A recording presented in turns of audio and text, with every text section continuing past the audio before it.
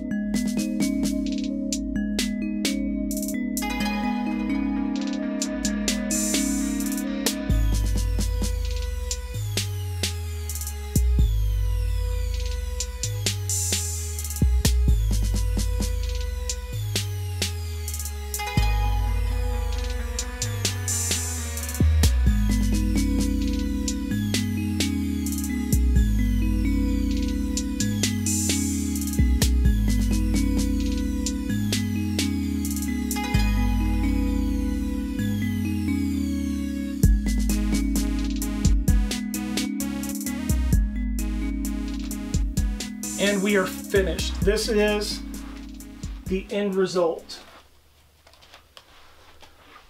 Remember, this was just necklaces from the hobby store. I made these out of the moldable plastic colored so that when they bumped up against each other, the paint didn't rub off. I have hooks on the front, eyes are on the back. There are 9 eyes to make this side adjustable. So if I get fatter, I can still wear it. You may notice there's a big gap right here. There's supposed to be. One, it allows you to sit down, so your waist is bendable. Plus, there's a sash that goes around here that they would stuff their sword, the tanto and the katana in.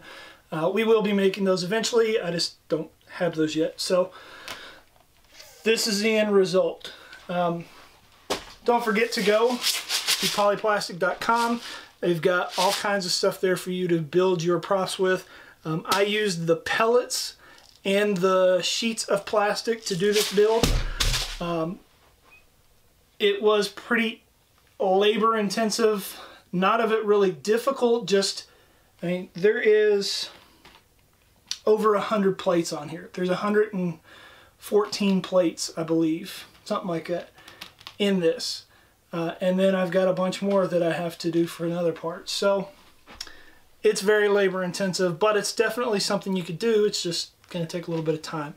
So hopefully you enjoyed watching this, and hopefully you learned something from it. But most importantly of all, I hope you have fun making stuff.